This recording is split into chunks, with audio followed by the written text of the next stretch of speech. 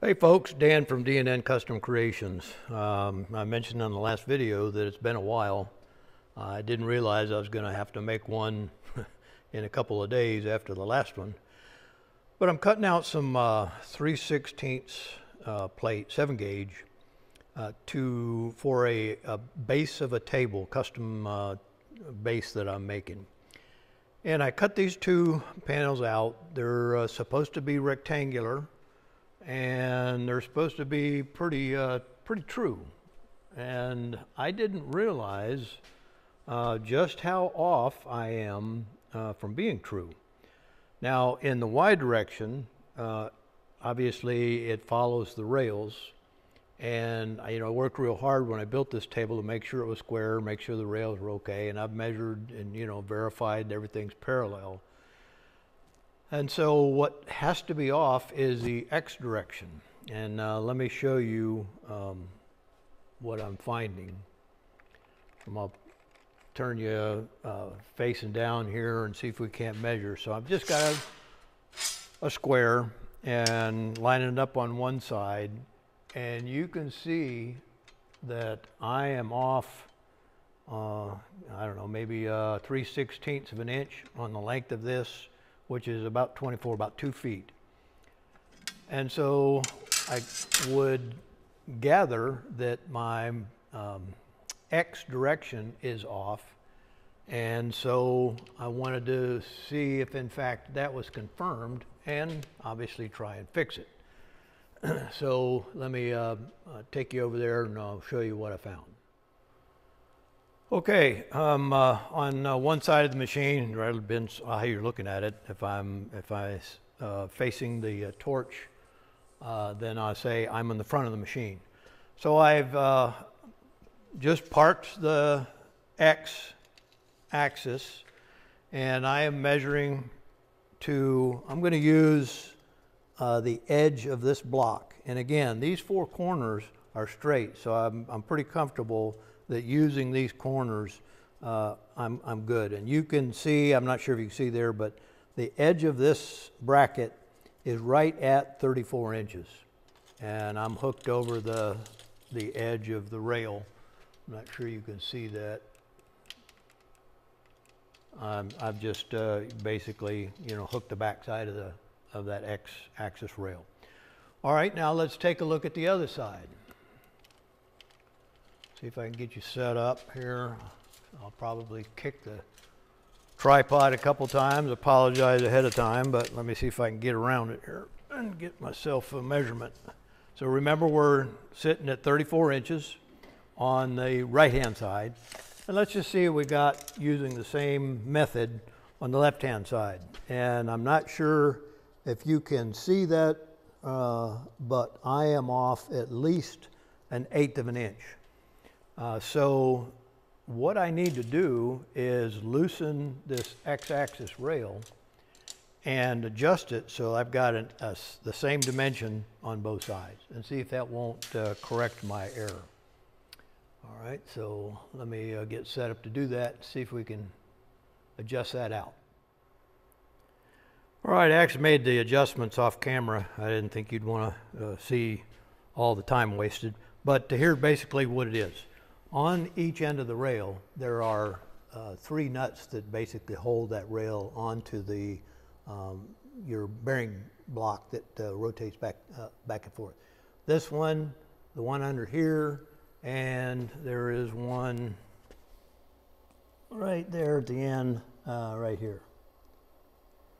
And so loosen those up on both sides, and actually I left the other side tight first. I loosened this side up because I knew it was needed to be moved. It needed to be moved backwards. And I pushed it back as far as it would go. Measured it, it still wasn't enough. So then I had to go to the other side and move it as well in the opposite direction to try and get the same measurement. And let's see if I can walk around. We'll take a look at what that measurement is now. I'm not sure you'll be able to actually see it, but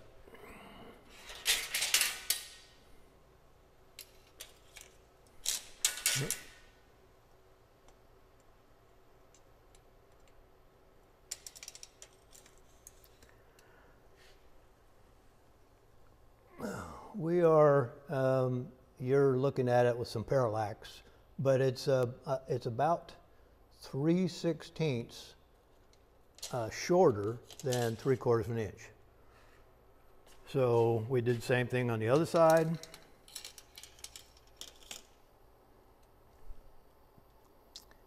And we are at the same value.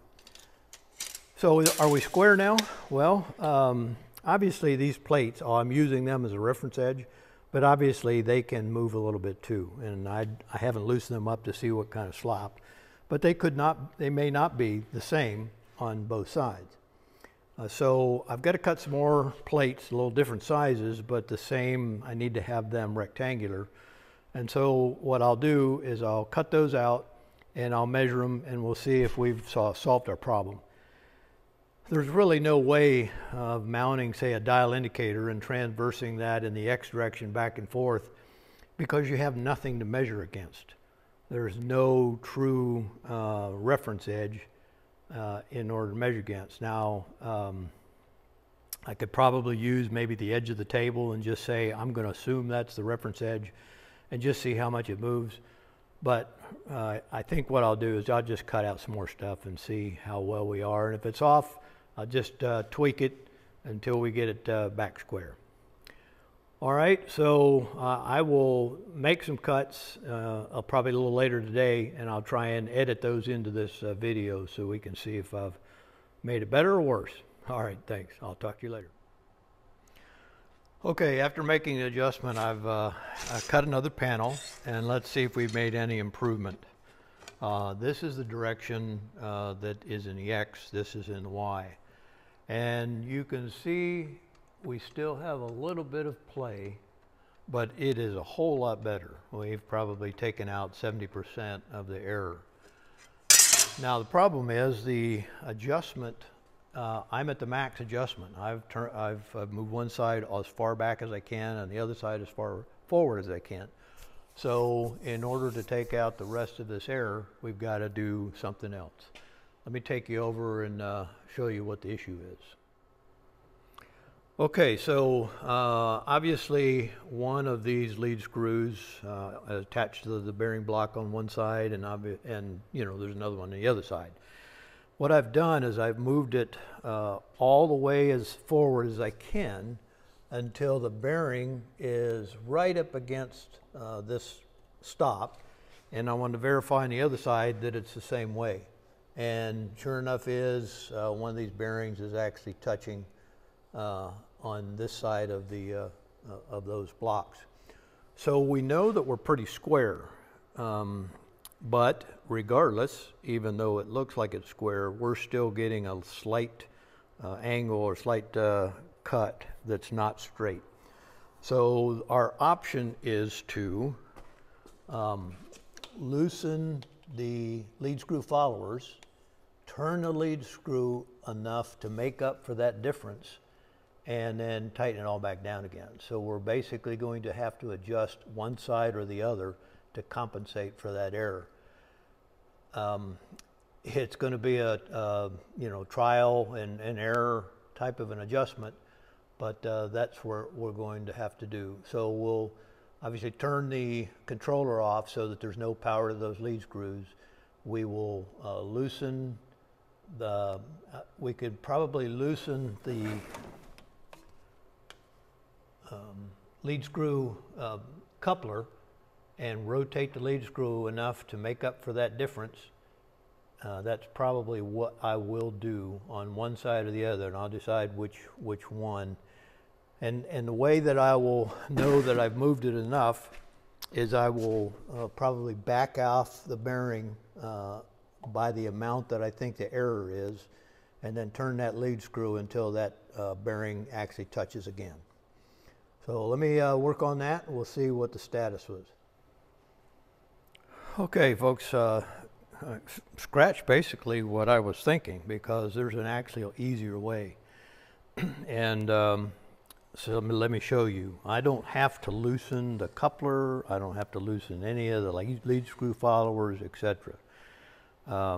Because our machine doesn't actually home.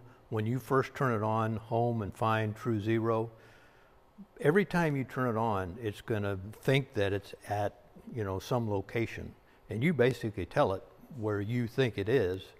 And so let me show you what I've done. So I have obviously turned the controller off, and I set it up so that on both sides, this bearing right here, the gap between that was 0. It was actually touching. And you can see that I can turn, now with that controller off, I can set that to whatever I want. So it was touching. I knew that this side needed to go back about, you know, maybe a 1/16 of an inch.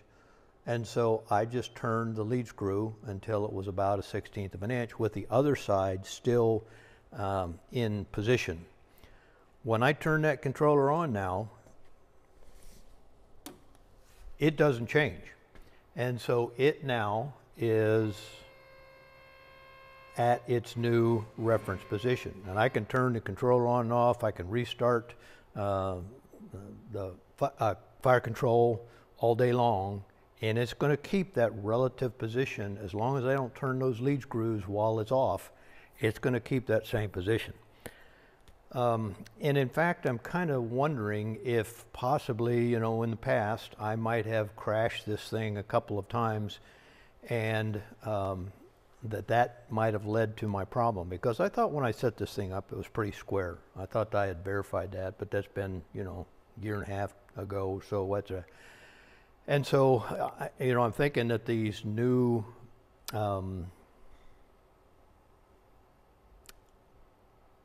what do you call it? the switches, the end switches that are, you know, the limit switches that they're offering now, that will hopefully solve this issue. Now, what I don't know is if those limit switches are also going to come with the ability to zero on home, which would be a great thing. But regardless, it will keep it from crashing and potentially leading to this same problem. So now that I've made this adjustment, I've got another panel to cut, and we'll see if that didn't solve the problem. Okay, after making that lead screw adjustment, rotation adjustment, let me show you what we've got. I am very close.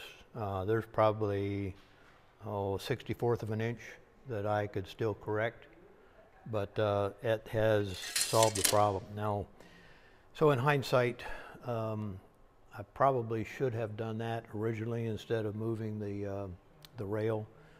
Although you need to be careful. If you make too much of a change in that lead screw, you know, from one side to the other, then you could wind up with the bearing blocks getting in a little of a bind.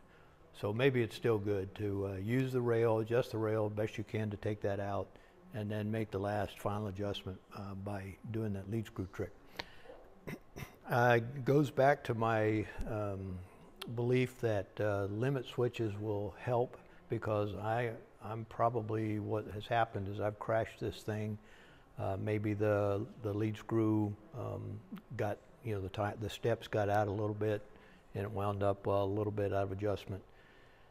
And I think the limit switches that they're offering, or going to be offering here in another month or so at Langmuir, as well as it'd be nice when we turn this thing on that it would go back and home itself each time, so it you know, this kind of thing wouldn't happen again. Because even if you got out of step, it would go back and rehome itself, set everything to 0, and you wouldn't have these kind of problems.